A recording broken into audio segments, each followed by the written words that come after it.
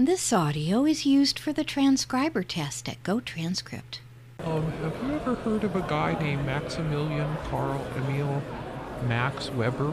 Well, apparently he was a famous German sociologist, philosopher, and political economist, although I personally always get him confused with the actor on Alf.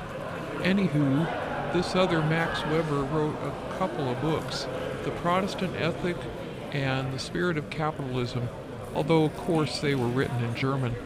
I studied German in college for 2 years, and at this point in my life, all I can remember is Auf Wiedersehen. Fortunately for us C- language students, in 1930, Talcott Parsons translated the book into English. Weber's ideas had a significant influence on social theory, social research, and the discipline of sociology. It's possible to observe Weber's cited words together with the names of Emil Durkheim and Karl Marx, and they all are the three leading creators of sociology. Weber's primary considerations were about the processes of rationalization, secularization, and disenchantment, which he related to the rise of capitalism and modernity, and which he saw as the result of a new way of thinking.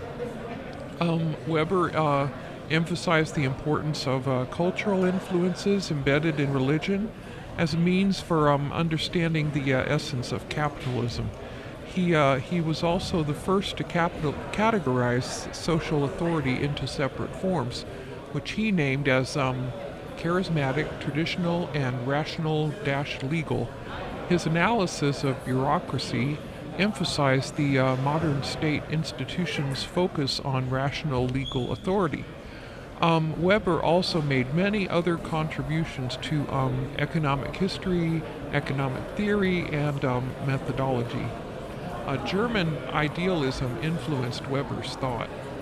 Especially important to Weber's considerations is the neo-Kantian belief that reality is very chaotic, what with all the rational order deriving from how the human mind focuses on specific aspects of reality and organizes the resulting perceptions and whatnot. Considering Weber's understanding of the word, he tried to create at least 1,500 specific and comprehensive sets of rules governing social sciences and, in particular, sociology, another college-level class I did poorly in. Weber's considerations developed from the context of a more extensive discussion about the methodology of social sciences. Weber's position was closely related to historicism, as he understood social actions as being connected to particular historical contexts, and its analysis required the understanding of subjective motives of individuals. Thus, Weber's methodology emphasizes the use of comparative historical analysis. Also, it was more interesting for Weber to analyze how a particular outcome was the result of various historical processes. He did not try to predict some outcomes or processes in the future.